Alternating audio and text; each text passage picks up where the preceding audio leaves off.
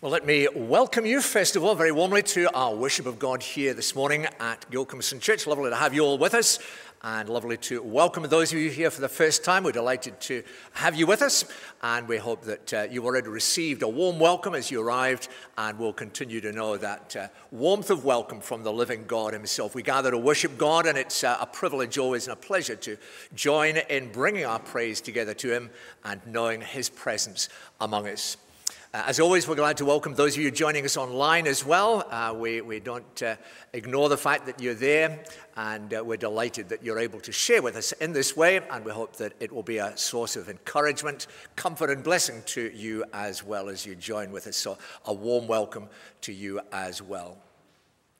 Just a reminder, this evening, our evening service at 6:30, but we will be open here from 5 o'clock. Hot chocolate to be on the go with the parade going down Union Street.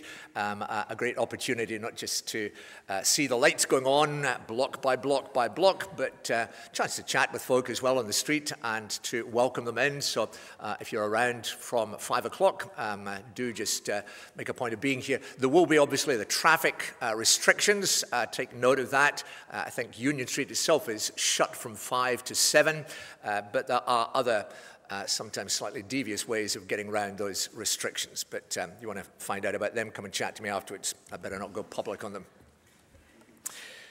We joined together to worship God. We were reading last night at the prayer meeting Psalm 80, where the psalmist speaks about the Lord as the shepherd of Israel, the one who is enthroned between the cherubim. And 3 times over, the cry of the psalmist is, "Restore us, O God, make your face shine on us, that we may be saved."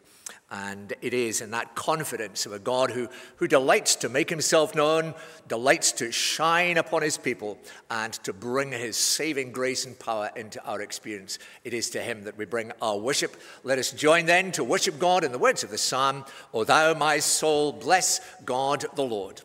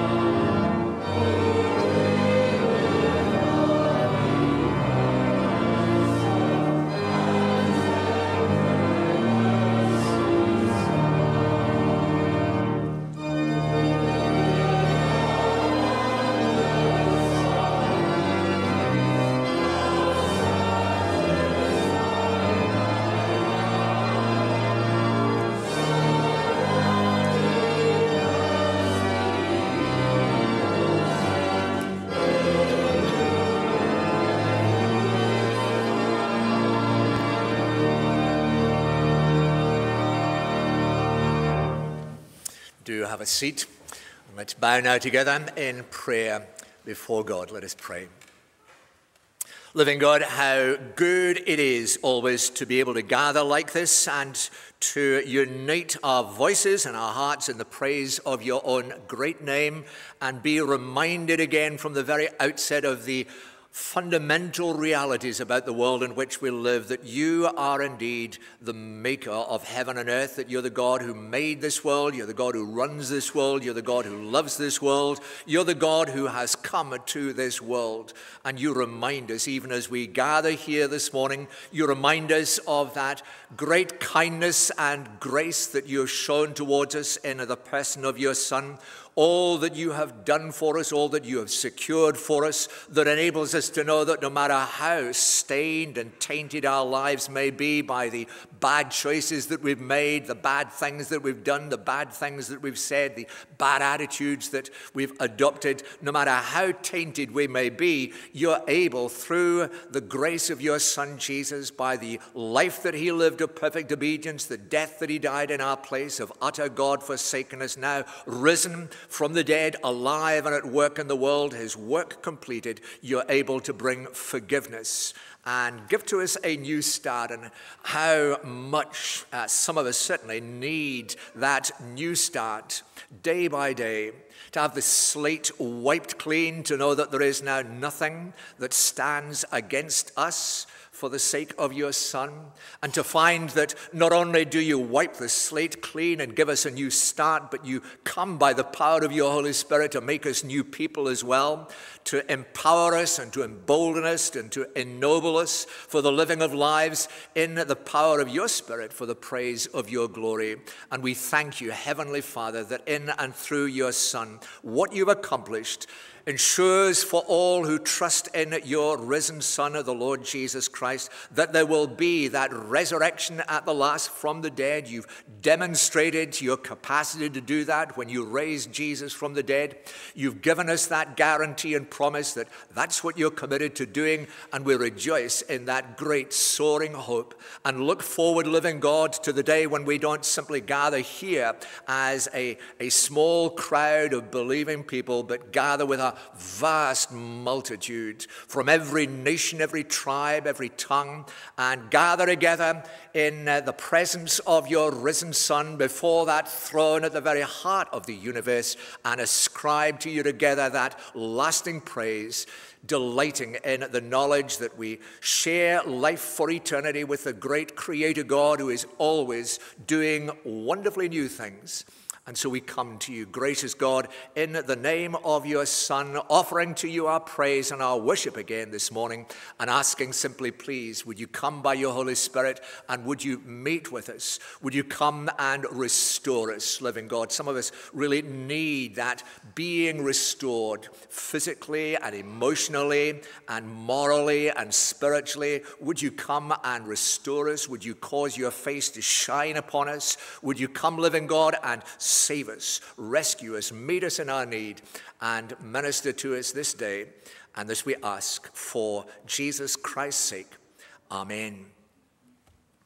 When we turn to the Bible, to God's Word, we see the Bible as being God's Word, once spoken and continuing through that to speak. And Esther is going to come and read the scripture passage for us now.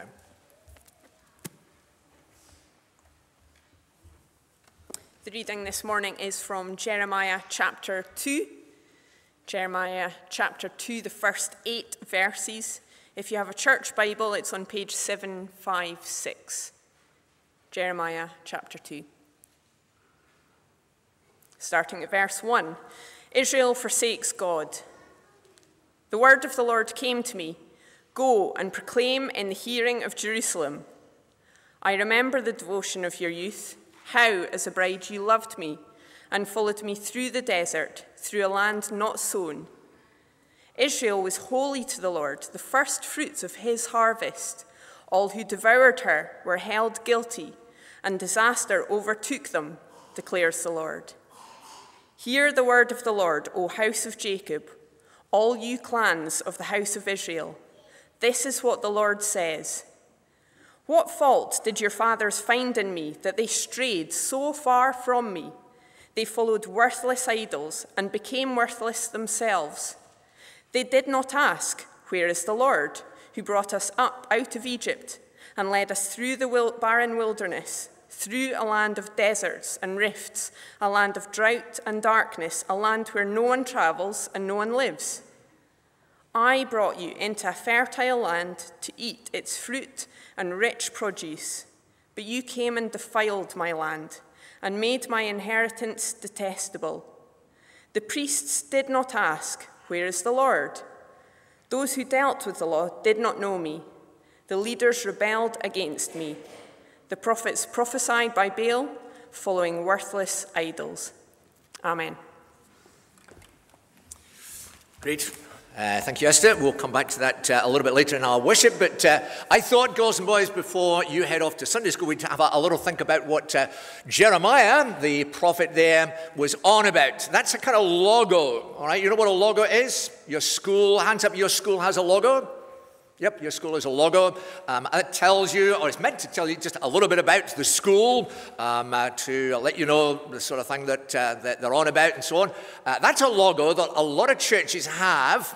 And who can tell me what the writing underneath it says? You know what the writing underneath it says? We'll put it up on the screen for you. It says, "Nec tamen consumebata," which is not a language that most of you probably speak. I don't know what language it is. I'd like to guess what language it is. Yep. Latin. That's always a pretty good guess for logos and for mottos in schools, especially as long as the school, didn't exist from just yesterday. But quite a lot of schools would have a motto that's in Latin, which is not a language that people speak now, and therefore it's probably helpful if you have an idea what it actually means. And we'll put up the meaning of it now on the screen for you. Nec tamen consumebata means, but it was not burned up. Okay, and that's talking about the picture there, and it's reminding you of a story. We'll bring up a next picture for you, a story in the Bible, quite a famous story, where there was a bush that was on fire, but it wasn't burned up. Normally, if you kind of light a fire and burn a bush before very long, there isn't much of the bush left. It's been burned up, it's been consumed, doesn't exist any longer. But this bush just kept on burning and burning and burning and burning. And the fire didn't consume the bush at all. Anyone remember what the name of the man in the picture there was? The man who saw the burning bush. Some of you girls and boys, you've done this in Sunday school. You should know, I think. Is that not right, Sam and Katie? Yep, you have done it. Anyone remember what the guy's name was? I'll give you a clue. It begins with the letter M. Moses, absolutely right. Remember Moses, and he was out in the desert, and he was just gobsmacked because he saw this bush that was on fire and yet wasn't being burned up. And it was God's way of reminding Moses of who he is, that he is the God who's just there forever and ever and ever. He never gets tired, never grows weary, doesn't cease to exist. He just is there, and he is like a fire. And the reason why he wants us to understand he's like a fire is because he has a heart that is full of love for us. And that love, the Bible says, is a love that never goes out. So we'll put that on the screen for you as well. The idea of the fire of God is the fire of God's love. It's a good love and a pure love, and it's a perfect love. And it's a love that just goes on and on and on and on and on. And God never, ever gets tired in his love for it. Doesn't matter what we do, doesn't matter where we go, it doesn't matter who we are. There's nothing that makes God kind of pack it in and say, listen, I'm fed up. I've had enough. God's love just goes on and on and on and on. And what Jeremiah is on about in this passage is that God who loves us like that means that we should learn to love him like that as well. He loves us. That God who made everything, that God who runs everything, that God who has come to us in Jesus, he loves us with a love that never ever tires, and he wants us to learn how to love him like that. So we don't just kind of love him now and then, but we learn to love him and keep on loving him and grow on loving him more and more. And that really is what those verses in Jeremiah chapter 2 are about. We're going to come back a little bit later on in our service here and have a look more closely at them. But that's our starting point. I want you to remember that. God wants you to learn to love Jesus, learn to follow him, and keep on loving him more and more. And so I thought we would sing a song that reminds us of the love that God has for us and the life that he's given to us and the way in which he means us to enjoy that love that he has for us in Jesus. For God so loved the world.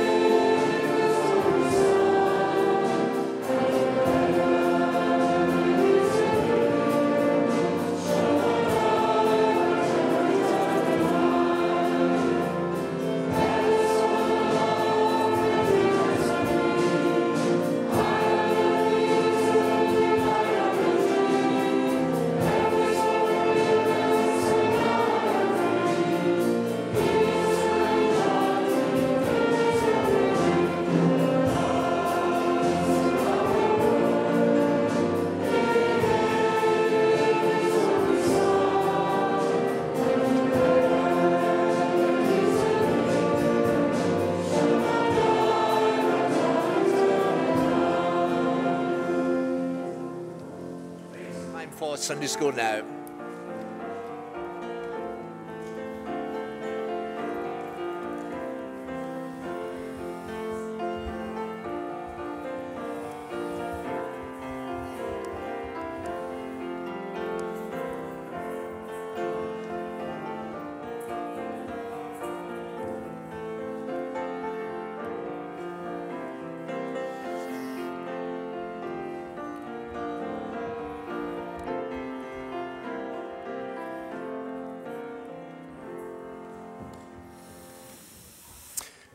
Now, I welcomed you all at the outset of our worship, but it's a particular pleasure to welcome very specially Freddie Martin here, along with some of his colleagues, a student from Delhi, and also Richard, who is treasurer of the Friends of Asha GB. Freddie and Kira Martin out in India, in Delhi in particular, have been serving there. Freddie was telling us 35 years they've been involved in this work. A wonderful work. We pray for them week by week, and it's been a thrill for us to see the way in which that work has expanded, to see the ways in which in God's providence we've been able in some remarkable ways to actually have that physical contact out in Australia with them. But Freddie's going to come and share just a little bit about the work of Asha, and I hope that you will be suitably enthused. We're delighted to have you, Freddie, and come up and do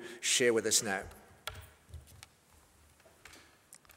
Good morning. Thank you so much for having me once again here. I'm back in this church after nearly, I would say, 23 or 24 years. That was a long, long time ago. Asha began in 1988 in response to a cholera epidemic. We are now 35 years in service and helping the poor in the slums of New Delhi.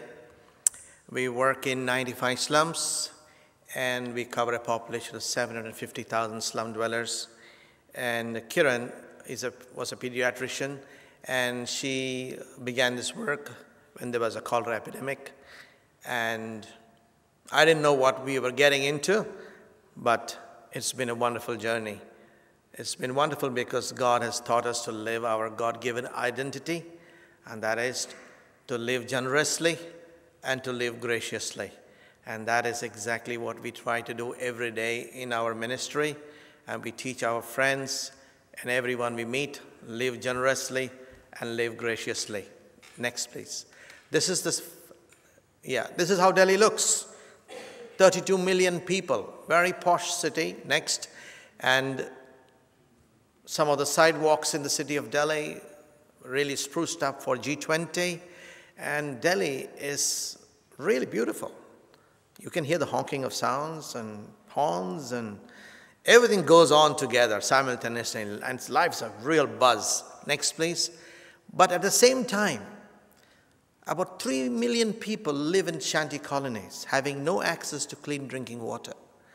This is one of the tankers that comes into the place where one of our students, Loknathan, is traveling with me in Kusumpur Party once in 15 days to give them clean drinking water. Next, please. And they live beside the railway track.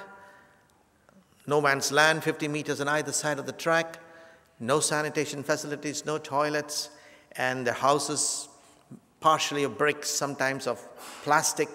If you can just imagine how difficult life could be for them. Next.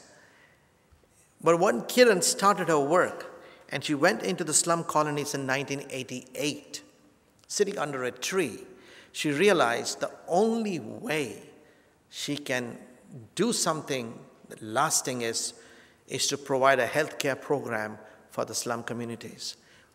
And she could do it through women, because the men were ruling the roost there. They were like the mafia. They wouldn't let anyone enter in and do anything.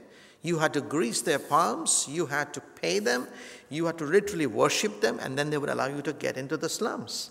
But she said, I'm not going to do that. I'm going to work through the women. So she started a comprehensive healthcare program, bringing in healthcare right at the doorsteps of the slum community. She trained up community health volunteers over a period of few years and made these women so able and so confident in themselves that when they went like this in the slum community with their white boxes and started giving those little pills and medicines to help the people, those who were sick, they got better. And things began to change. And the cycle of control over their lives the chains began to break. And we began to see great things happening in our community. And this is one of the earliest shots, and even just a few months ago. And this is how it looks like even now in the slums, where our people go and provide healthcare services. Next, please. Antenatal visits, postnatal visits, children being born in the slums, moms being taken to the hospitals. In the earlier days when we were working, our IMR was over 95. Our infant mortality rate now is 13. And there are no deaths amongst moms, and none of the moms die, and they're doing very, very well, and they have a healthy life. Next, please.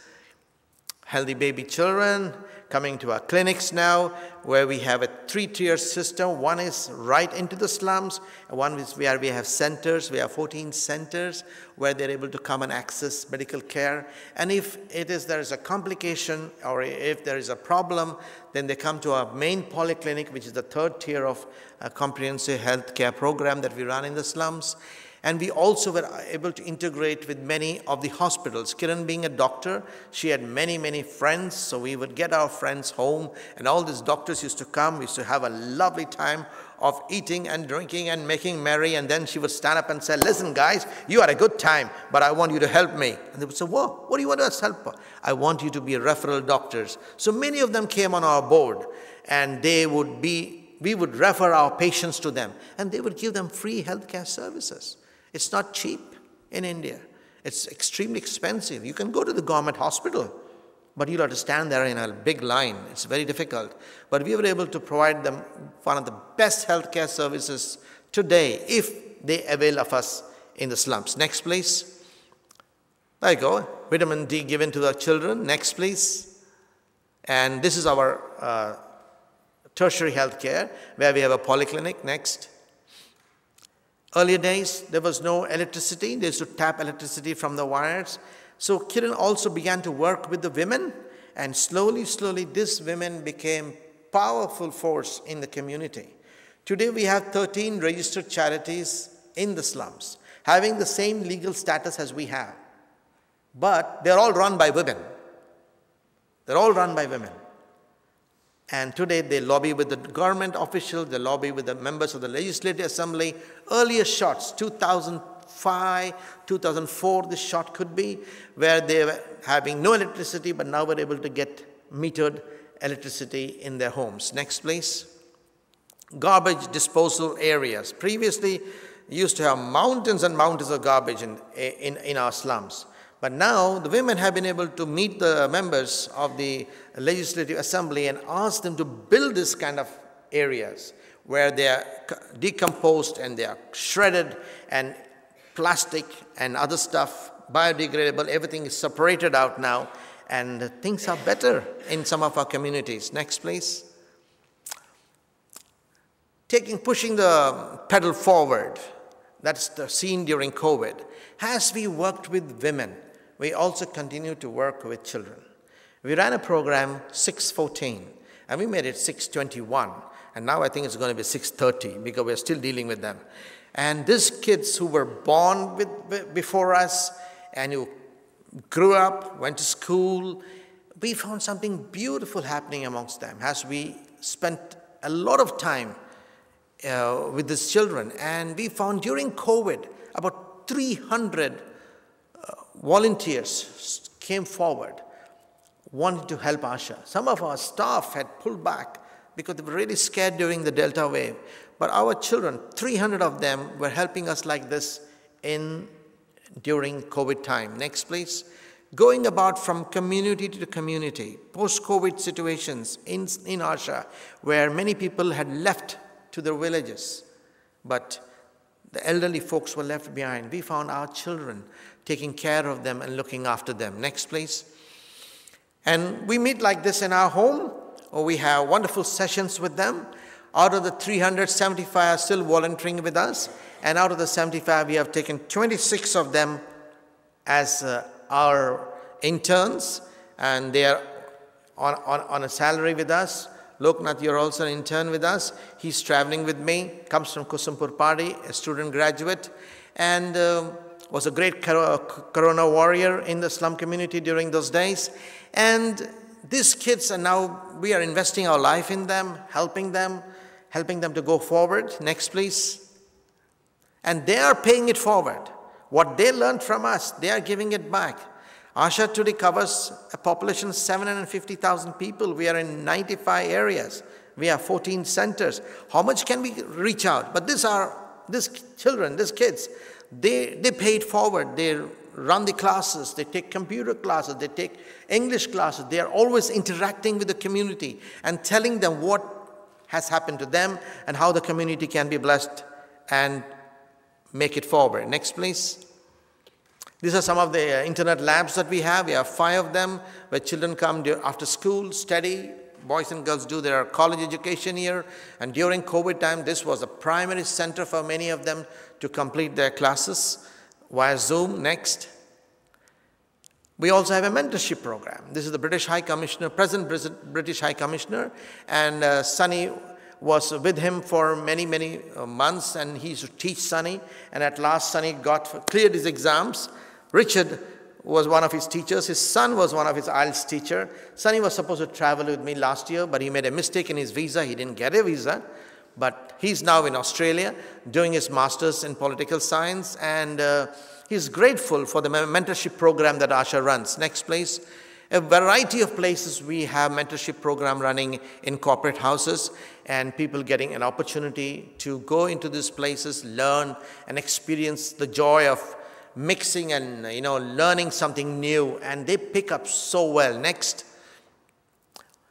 2008, Kiran had a dream and she saw something, and those were the days when we were applying for our children's higher education, and she felt as if God was saying to her, you're so careful about your own kid, but what about the children in the slums? And she saw something. And she got up the next day. So where are you going? She said, I'm going to Kalkaji. I'll come and tell you. And she goes to Kalkaji and she meets a girl in the lane. She knew this was the place that she had seen. And she talks to this girl and says, Shabnam, what are you doing? She said, just quiet, not saying anything much. Kiran said, would you like to go to college? She said, no. She said, did you fail? She said, no. Did you pass? Yes. How much did you score? 92%. Kiran said, 92%? What if I send you to college? Will you go? She said, yes, I'll go. And she was the first girl child who went. That year in 2008, we celebrated wide in the city, and 28 children went into college. And from 2008 to now, God has been so good to us. We have put 4,500 kids into university. Then came an opportunity for her when she was in Australia. The Board of Australia asked her, tell us what you want us to do for you. She said, I want my children to have an opportunity to study in Australia. So they said, oh, that's a big, tall one. So we'll try our level best. But God opened up the way for us. And today we got 8 kids who have gone through that system. 2 are doing their doctorate. 1 is presently in Melbourne doing his doctorate in typology, mathematics. Tushar Joshi will be going in January. He did his master's in Sydney. Now he's going to Melbourne to do his doctorate in political science, history. Then we have Mohini. She's one of the first girl. It was a big risk that we took, big risk, but it worked. And she's doing well. And she wears an Asha t-shirt and she's walking in the stores and purchasing. And she meets one of your members of this church who was a member of this church 40 years ago. And that lady looks at her. She said, "Oh, Asha, you're from Asha, India." She said, "Yes." So she called them over. And another student, and they talked to the believers in that area. And when she wrote to me, I said, "Oh my goodness, I should write here and ask if I can come and share this with you." See how God just joined the dots. And today Moini is in Brisbane, and she meets this woman, and I'm here. And I was here many, many years ago. See how all the things are moving. And that's exactly what's happening in Asha now. God moves in mysterious ways. God gives us the opportunity to also show His great love in a most tangible way, graciously and generously. And that is the ministry of Asha today. Living graciously and living generously. Next, please. Joshi, I was telling you, and Chandan in the center, and another boy, Sumit. So many kids. We have 8 of them, and 2 girls in Delhi. Both are doing their doctorate. One is Rubina. Many years ago, she stood in front of hundreds of people and said, "I have a dream that one day I will be a Dr. Rubina." And she has become. She is now in a 2nd year of doctorate. Another girl, Shahzadi, starting her doctorate. Amazing things happening in the community and with the children. Next, please. These are some of the shots of boys and girls getting wonderful opportunities to work in big places, in good companies, in international houses. And I tell you, they are really paying it forward and helping our boys and girls in their spare time. That's what they do. Loknath was playing cricket in the slums one day, and a boy met him called, who was that? Ajay. Ajay met him. He works in PricewaterhouseCoopers. And he said, "What are you doing here?" He said, "Playing cricket." He said, why didn't you go to the center?" He said, "What center?" He said, "Come on, let me take you to the center." So he brings Loknathan to the center, and see, Loknathan's life's completely turned topsy-turvy. And today he's in Aberdeen.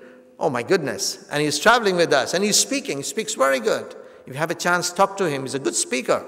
And his story is wonderful. And these children today have become our voice in the slum community. Next, please. We practice the values of the kingdom of God. It's difficult at times to share what we have deep down in our hearts because of the environment in the country. But you can practice these values and share with them and live with them. As a result, you really break the barrier. Next, please. And this is a simple example of some of our children going into the community and looking for those who do not have the opportunity, or who are sick or tired or in bad conditions, even like combing the hair, doing the hair, because they can't do it. And that is wonderful. That's a beautiful way of expressing your love. Next, please. And washing the feet of those community members who are way too low down in the caste system. And we do that on a regular basis. I had my first opportunity to wash the feet of a very, very poor man who came into my house for dinner. And we were a big group of people sitting. And my wife surprised me. She didn't tell me. She's very wicked at times. And she really pushes the buttons in my life. And she said, "Let's just do it." And she said, "You're going to wash the feet." I said, "Oh, no, man, how am I going to do it?" You see, then you realize you're not actually a very humble man. You're a very proud man. You can be holy, but inside you're all curled up sometimes and proud. So what am I doing? And as I sat down and washed his feet, something happened. I will never forget that night. I knew God had touched me and done something beautiful. I can never forget. Because when he got up and he was walking a crutch, and I told him, you need a wheelchair, man. He looked at my eyes and said, I really need a wheelchair with a motor. And it was so beautiful when he asked for it. It was as if we had just clicked. We had become one. He had no fears. He didn't feel bad. He just asked me. That was beautiful. Next place. Celebrating 35 years has been glorious. I just want to share with you this little book that we have. This is the Hope and Spice. It's a book that about the recipes of the poor. If you cook them, you'll have the smell of India right in your kitchen. It'll probably linger on for many days in your curtains. You'll have to wash them really hard. But it's worthwhile because it's brought the rich and the poor together. It also has some recipes of some of us in our staff, but it's just joined us together because eating is a brilliant way. Eating is a brilliant way to break barriers. And as we sit with all classes of people and eat with them, you're saying you are no different from others. We are all equal in the kingdom of God. To live in that fashion is what God has called us. Like he said today, love. It's unconditional love. To show that kind of agape love to God, agape love to your neighbor, is only one thing that God wants you to do. That's all. If we do that, I think God will be delighted. Jesus said, do this and you will live. So have a chance to go through this book, and if you want, you can buy it, and Richard will help you out. And that's our little story of Asha in a nutshell of 35 years. Thank you so much for praying for us. I never knew that you were praying for us till now. And we will continue to send you all our prayer requests. Do uphold us and help us to do greater things for Jesus. Amen. Stay here a minute and we'll join in prayer. I hope that thrills you just to see one of the reasons why we have such a commitment to be praying for Asha is because what they're doing is really very much what we're concerned to do, to bring the good news of Jesus in a very practical way into the experience of the whole spectrum of our need. Our country itself is nothing like as big as Delhi. 95 slums, 750,000 people. That's their parish, as it were, and we want to stand with them. And it's a thrill just to see the way in which the Lord works in all sorts of ways, through dreams, through COVID, through all manner of different means, and changes lives. Lovely for us to see that picture of Mahini. We've been praying for her. And Jan, if you're listening in and looking in, you will be thrilled just to see how out in Australia she's been part of that story. Through COVID, she started tuning in here, learned about Asha, and was able to recognize this girl at the college there with Asha on her. It's wonderful. We love following the Lord. Let's bring the work to him in prayer. Our Father, thank you. Thank you for the opportunity for us to have that whistle-stop tour with Freddie of the work and the ministry of Asha. Thank you that so often you start with just a small seed, and one small burden laid on Kieran just explodes over the years into something that is fulsome and fulfilling and invigorating and transforming in the lives of so many. And yet we recognize, living God, how in some ways it's still but a drop in the ocean, and the vast numbers of people that there are, the vast need that there is, the vast human need, the vast spiritual need. And we pray, Lord God, please, that you would indeed pour out your Holy Spirit afresh upon all who are involved in the ministry of Asher, that they may know your provision for them, your undertaking for them, your ministering powerfully through them, that many, many more lives may indeed be changed, and that as one begins to experience your grace, that may spill over into the lives of countless others as well.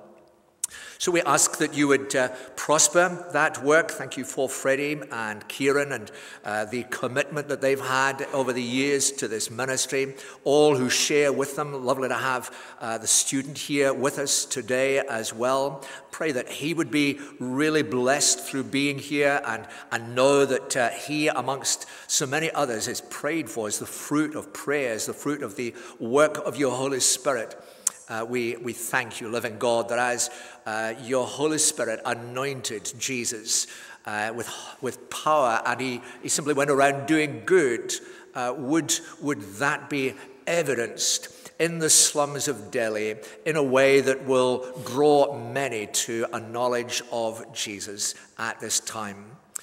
And our Father, we can't but think of the conditions in which so many live in Delhi, and indeed in so many other cities, without at this time also being profoundly aware of the needs and the desperate plight of so many in the Gaza Strip, and the pain and the suffering and the anguish of so many in Israel as they look for the release of hostages. And we want simply to bring that whole scenario to you, Father, please, and ask. We do not know really even what to ask for, other than somehow that you would bring an end to that, bring an end to the suffering, bring an end to the hostilities, bring an end to the animosity, bring an end to the vitriol, and be pleased, living God, however it's done, we pray, please. You are able to do all things. You are able to rescue. You are able to turn things around. You've done that in and through Asher. We pray that you do that in the Middle East. You do it in the Ukraine. You do it in all those arenas of conflict throughout the world. God, have mercy, we pray. Hear us. We pray in terms of that psalm that we were reading last night. Restore us, O God. Come in that restoring grace and power, and use Asher and use all who seek to share in similar ministries to bring that restoring, renewing, transforming grace of heaven itself into the experience of multitudes. And we'll gladly give you the praise and the glory for it. In Jesus' name we pray. Amen. Great. Do have a chance at the end of our worship this morning to speak to these guys. They've a table at the back, and you can get a hold of one of the recipe books if you want, and try them out for yourselves as well. It's a thrill to have you with us here today.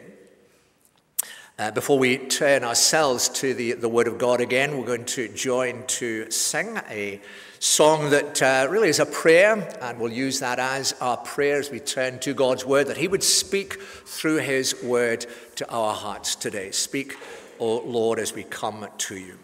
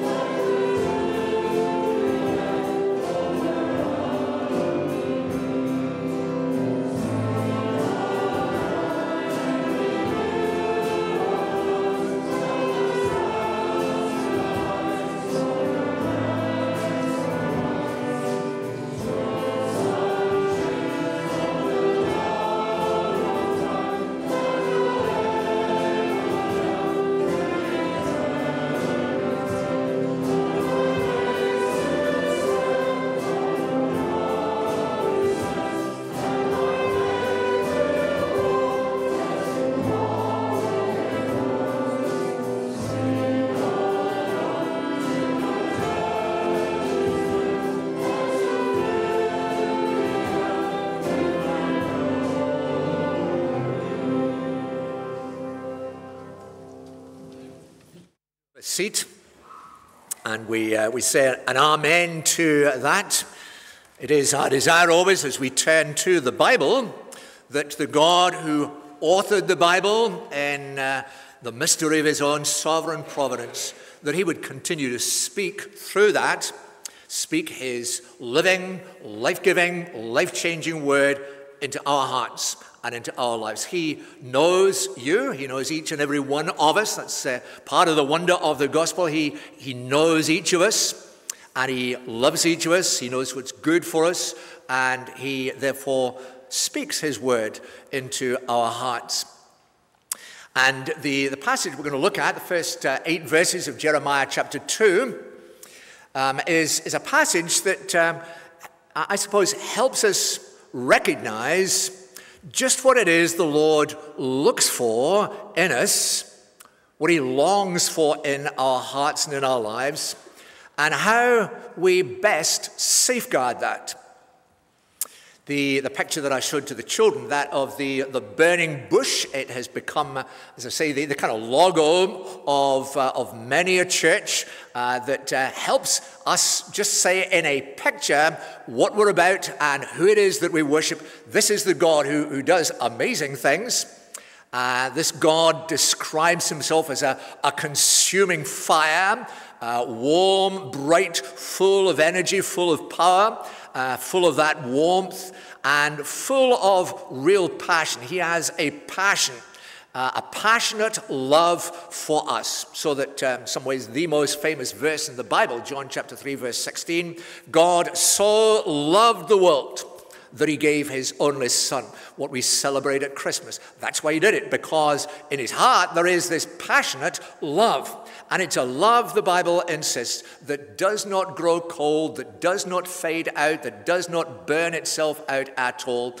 And it's that love that he means we should enjoy in our hearts and in our lives, that we should learn to love that God ourselves, delight in him, and therefore there's a sense in which, if you ask me, which sometimes people do, is, if I've got the bus in and people say, well, what are you going to preach to them on Sunday? What are you wanting to see? Then it's simple as, I want you to be pumped up. I want you to be fired up, and I want you to be fired up with a fire in your heart, a love for the Lord that far from dwindling as the years go by, actually increases as each year goes by. Lovely to hear 35 years down the line, that commitment and that desire that enabled Kieran to take that initial step 35 years ago and step out boldly and think, well, maybe there is something that could be done here. 35 years down the line, that fire is now blazing more fully, more widely, more powerfully than ever. And that's how God means our experience should be. And that really is what these verses are on about. The first 3 verses really see God saying, Jeremiah, I want you to go and bring this message to the people in Jerusalem. That was his call under God, to bring God's message. And the message that God has for him to say is really, you've kind of lost that first love that you had for me. If you have a Bible, you might like just to keep it open. Don't worry if you don't. I'll give you the appropriate words of the text. But you'll see in verses 2 and 3, what he's talking about is essentially the issue, what we'll call the issue, which in a sense is the contrast between the initial devotion that they had as a people and the way in which that has moved to a drift. We'll put the next slide up and you'll see that pattern. The basic issue is described for us essentially in verses 2 and 3. I remember the devotion of your youth, how as a bride you loved me and followed me through the wilderness, through a land not sown. Israel was holy to the Lord, the first fruits of his harvest. All who devoured her were held guilty, and disaster overtook them, declares the Lord. Now, what he's pointing to there is essentially that initial enthusiasm, that initial devotion, that initial delight that the people had. And it's broken up into these 3 components that are identified for us here. And you may well relate to that in your own personal life. I think we're able to relate to that in our own national life. If you cast your mind back some 1,500 years and more, not in your living memory, obviously, but in terms of history, it's been the story of our nation as well. And it was certainly the story of the people of God to whom Jeremiah is speaking here. Initially, there had been what, certainly by contrast with where they were now, looked like devotion. It was a real devotion. And that devotion, the component parts of that was, first of all, their delight in the Lord. You were kind of like a bride who loved me. And you would follow me wherever I took you. You weren't worried about the conditions. You weren't worried about having a nice palace or anything like that to live in. You were happy just to be with me because I was the one that you delighted in. And so you followed me, even through the wilderness, through a land not sown. There wasn't a lot to offer there, but you had me and you delighted in me. There was that delight in the Lord. And then secondly, there was that awareness of their significance through the Lord. They were holy to the Lord. They realized that they mattered to him. They were special to him. They'd been set apart by him. God had a purpose for their lives. He meant to use them in the world in which they lived. And they were glad to know that they were not their own. They were his. They belonged to him. They belonged to the God who made the world. They had that sort of significance in their lives, and they were the first fruits of his harvest. They were just the first step in what God was going to do in a way that would impact the whole world in all its vastness. And so they had not only that delight in the Lord, there was their awareness of their significance through the Lord, and there was, thirdly, their security from the Lord. That's what he points to at the end of verse 3 there, where he speaks in terms of all who devoured her were held guilty, disaster overtook them. They were aware that although they faced situations of danger, the Lord stepped in and brought them some remarkable deliverance, rescued them, protected them, shielded them, guarded them, met them in their different needs. They were the apple of his eye, and they were aware that this God who made the whole world, this God who had stepped in and delivered them out of the land of Egypt and slavery, he was still active, still doing things, still working in wonderful, powerful ways. And so they were devoted to the Lord. That was their starting point, and they had drifted from that. And that happens. It happens to churches. The risen Lord writes a letter to the church at Ephesus in Revelation chapter 2, and that's his complaint. Revelation chapter 2 at verse 2. I know your deeds, says Jesus. I know your hard work and your perseverance. I know that you cannot tolerate wicked people, that you've tested those who claim to be apostles but are not and have found them false. You've persevered and have endured hardships for my name and are not grown weary. And you'd think, well, yeah, that kind of just giving themselves a little pat on the back and thinking, yeah, we're not doing. But, he says, but. You kind of knew there was a but coming, and there certainly was. But I hold this against you. You have lost the love that you had at first. You just kind of go through the motions, and the fire has gone. No longer are you quite so fired up. No longer are you quite so enthused. No longer are you quite so driven. You just do it in a kind of mechanical fashion. And it's not what you do that I'm after. It's you. It's the love of your heart. God loves us, and he longs that there would be that corresponding love in our hearts. Now, that's what had happened in the land of Israel. They had initially had that devotion to the Lord, and now they had drifted from that. And we could well recognize a similar pattern in our own land over the course of these past decades, particularly. I mean, the history of God's dealings with us in this land have been quite extraordinary, way back to the early centuries, 500s and before with Ninian and then Columba.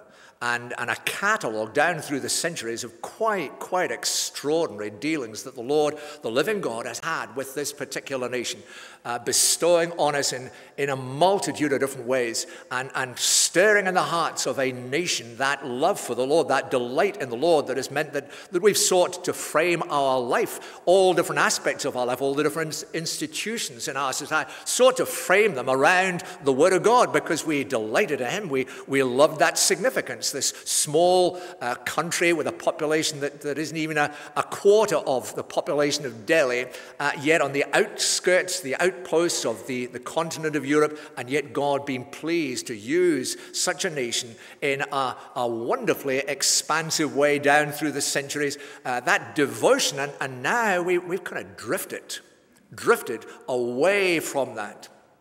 And it happens in individual lives as well. It may be that that's you this morning. That there's just that awareness that God is putting His finger on something in your life that you still kind of pitch up at worship, and you still maybe read the Bible, you still pray, but that fire, that love, that passion, that delight, that zeal, that enthusiasm is just no longer quite there.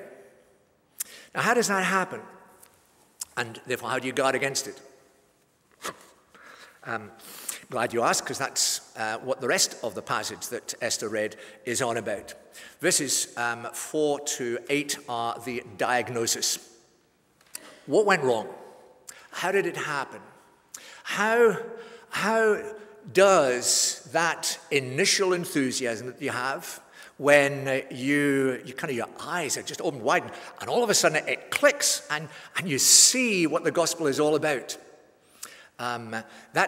That moment, I've got a very good friend. Some of you've heard about him often enough, a guy called Bobby, who was an alcoholic, and his background was dreadful, absolutely dreadful, horrific. Almost murdered, almost became a murderer himself, and all sorts of abuse that had been in his family, in his own life, that he'd witnessed, that he'd experienced, just a wretched, wretched life. And initially, when he came along to the Bible studies, he would swear at me, he would curse me because of some of the stuff that I was coming out with. And one day, he had his own window cleaning business. At the top of the ladder one morning, it clicked. All of a sudden, he saw what it was all about. And at the top of the ladder there, cleaning the windows, he puts his hands in the air and sings hallelujah, because he's got it. His eyes are open. And that guy is pumped up. That guy suddenly sees, this is the living God who has come in Jesus, come and rescued me, pulled me out of the mess that I was in, made me a new person, given me a new life, opened up for me a new future. And that guy, ever since then, that's 40 years plus, that he's been down in Manchester, working in Gangland, Manchester, and being used by God in extraordinary ways down in one of the biggest estates in Manchester to see God working in the lives of wretched people, not quite the slums of Delhi, but the Gangland in Manchester is an equally difficult place and an equally needy place, and God moving powerfully and mightily and bringing about huge change in people's lives. Fired up to this day, still back up in Scotland and still with that fire in his heart. But how does it happen that people drift? 3 reasons that are given here by the Lord through Jeremiah. Verses 4 and 5, first of all, they found fault with God's ways. You see what the Lord says? This is what the Lord says. What fault did your ancestors find in me that they strayed so far from me? They followed worthless idols and became worthless themselves. They started questioning why God did things the way he did, because it wasn't the way they'd have done it. It wasn't what they wanted the Lord to do. And so long since they had a track record of complaining about the way God dealt with them. I didn't think that's not how they would have done it. That's not what they would have wanted. That's not how they would have planned things. And therefore, they found fault with God. They presumed that somehow they actually knew better than God how to run the world and how to run their lives. And they found fault with God for the way that he dealt with them. And that can happen in our lives when we're disappointed. Things don't turn out the way that we should. When we're perplexed and confused and we don't understand why God is allowing something to happen in our lives or in our world, And we scratch our heads and think, you're missing the plot here, the Lord. You've lost the plot. You've kind of lost control. This is not the way to do things. And we presume to know better than God. And one of the things that the narrative of Scripture underlines for us again and again is that actually you need to read to the end of the story before you start complaining about the Lord. He knows exactly what he's doing. And he sees the bigger picture in a way that you will never see the big picture. And so you'll find someone like Joseph, for instance, who for many, many long years, some 13 years, he has no clue what is going on. God's way of dealing with him is not how he'd have planned out his life at all, and he can make no sense of it at all. It seems that God is dealing unfairly with him. It seems that God is dealing in a cruel way with him. Where is this God? He could quite easily have complained about God's dealings with him, but you have to read to the end of the story. God knew exactly what he was doing and putting him in place so that 13 years down the line, he was in the right place to be God's individual there through whom something quite astonishing was going to be able to happen. God knew exactly what he's doing. But sometimes we complain about God because we don't like the way that he does things. We don't like the way that things turn out. We complain about God's ways when those ways run counter to the ways that our society, our culture views things. And it's kind of easier simply to step aside from God's ways. That's the first thing, that they found fault with God's ways. Be wary of doing that. I know for some of you things can be hard. They can be sore, they can be painful, they can be perplexing. And all of that, the Bible is upfront, says, yeah, that'll happen sometimes. You won't always understand what God is on about. You won't always agree with the way that he's doing things, because it's not an easy path necessarily that he's asked you to follow. But trust him, he does know what he's doing. And so if you want to retain that fire in your heart, then ensure that you are reminding yourself continually that his ways are not our ways, but they are perfect. Your ways, O God, are perfect. He does know what he's doing, and you can trust him for that, even in the midst of the darkness, even in the midst of the difficulties, even in the midst of the pain. That's the first thing. Verses 6 and 7. The second reason for that drift is found in this, that they lost sight of God's grace. They did not ask, where is the Lord who brought us up out of Egypt and led us through the barren wilderness, through a land of deserts and ravines, a land of drought and utter darkness, a land where no one travels and no one lives? I brought you into a fertile land to eat its fruit and rich produce, but you came and defiled my land and made my inheritance detestable. In other words, what's being pointed to here is simply they forgot how singularly, remarkably blessed they had been by God. They were distracted by all sorts of other things that they saw going on around them, and they forgot the Lord and who he is and what he'd done. And you'll see that in the course of what's said in verses 6 and 7, there are 7 different particular blessings that they lost sight of. Let me run through them for you. Number 1, he gave them freedom. He is the God who set them free from the slavery of Egypt. I brought you out of the land of Egypt. They didn't do that.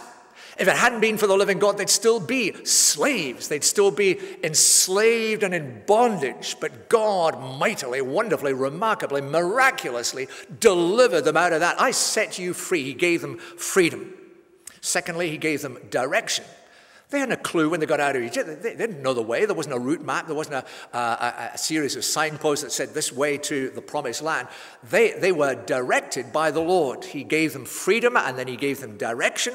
He gave them protection. It was not an easy land. There were all sorts of difficulties, all sorts of problems, all sorts of enemies. God protected them. God shielded them. God guarded them. He gave them, fourthly, provision. He met them in their needs. There wasn't a lot in the wilderness for them to eat. There wasn't a lot for them to drink, but God provided food for them to eat, water for them to drink. God provided wonderfully for them, miraculously for them. God gave them, fifthly, his presence. It was a lonely land. There wasn't a lot of people there. There weren't a lot of people around, but you had me. His presence with them. You have me with you. Even though I walk through the darkest valley, I will fear no evil because you are with me. I'm not alone. His presence with them. So 5 things straight off. Freedom, direction, protection, provision, his presence. And then sixthly, he gave them a land. A land that he had promised to them, a land that was good, a land that was spacious, a land that flowed with milk and honey, a land that was abundant. And he gave them that abundance, seventhly, as well, and a fruitfulness. And they forgot that. They kind of forgot and just took that for granted. That was all miraculous.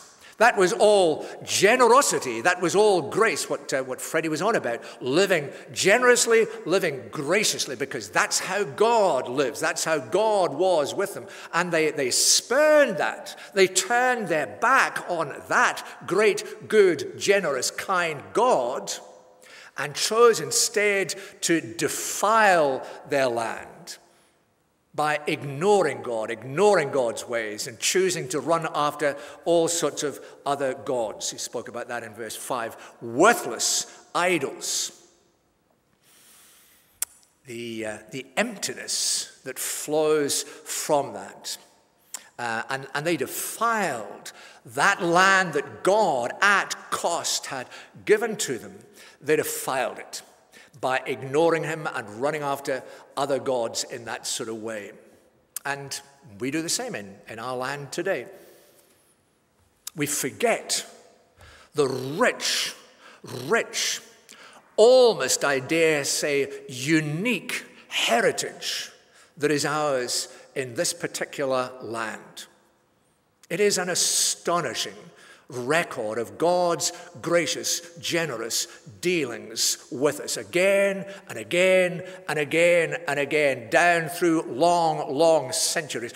A remarkable measure of the grace of God in our land, and we just forget all about it and ditch that, throw it down the tubes, say forget all about it. And today we defile our land and make that heritage of God detestable by running after all sorts of other worthless things. We must press on. The final verse is a third reason why there was that drift. And this is why we kind of apply it to ourselves. How do you avoid that drift? How do you cultivate in your own heart that passion, that love for the Lord? Because that's what I'm after, is to kind of fire you up and pump you up and say, yeah, count me in. I want to be involved in what you're doing. I want to follow you, Jesus. I want to go wherever you take me, whatever wilderness it may be. I'm up for it. I want to follow you there. I want to be involved in what you're doing. If it's the slums in Delhi, I want to be a part of that. If it's the gangland in Manchester, I want to be a part of it. I want to live my life for you, with you, and through you. I'm yours, and I don't want to see you fired up like that, and the fire simply growing and expanding as every day goes by. And to do that, then I need to encourage you to trust this God, that he is wise and he is good and he knows always what he's doing. I want you to remember how gracious God is. He delivered you out of a bondage. And he did that at enormous cost to himself in sending his own beloved Son, our Lord Jesus Christ, sending him into this world in order that he, on our behalf, as a human being, should live out that life that you and I simply cannot live, a life of matchless obedience. He did that for us. He gave that life of righteousness to us and took on himself our lack of righteousness and bore the consequences of that when he suffered that dreadful, God-forsaken death upon the cross. God delivers you out of the power and the grip of sin, so that you are now free to live as God means you to live in the power of his Holy Spirit, God brings you out of the land into a new realm, a realm that is marked by his grace, his presence, his love, his enabling power. God has done all of that in your life. Don't ever forget that, the privileges that have been given to you in Jesus Christ. And finally, verse 8, they got tired of God's rule. If you look through this verse, we don't have time, but you want to follow it through in the community groups, you can do that. The material is there in the community group material. Use that and spend some time on this if you want as well. But verse 8 is a catalogue of the 4 main spheres of leadership in the land at the time. The priests, first of all, they didn't ask, where is the Lord? They had lost their focus. The church had lost its focus upon the Lord. He was no longer central. He was no longer the one around whom their life was lived. Those who deal with the law did not know me. The judiciary, through whom the just, righteous rule of God is administered in the land. They'd become careless of the Lord, just did their own thing, used their own minds, ceased to apply the Word of God as the guide for the administration of that justice. That's what happened in our land. No longer is the Word of God the measure by which justice is administered. And it's issuing in a dreadful drift in our society today. I have time to expand on that. Thirdly, the political leaders. The leaders rebelled against me. Without running too much the risk of libel defamation, isn't that what happened in our land? That our political leaders, by and large, without naming anyone in particular, they have rebelled against the Lord. They do not want to have his word, his truth, frame the way that our land is run. And the prophets prophesied by Baal, that's to say those who teach the Bible, now teach something very different. I remember a good number of years back being in the General Assembly of the Church of Scotland, where one of the leaders of the church, one of the teachers of the church, stood and said, "We now know better than the Bible." I thought the roof was going to fall in. I thought there'd be a thunderbolt. It was so exactly this. The prophets, those through whom God's message is to be brought, bringing an entirely different message that panders to the self-indulgent spirit of the age and seeks to pat people on the back and encourage them in their own self-centered living.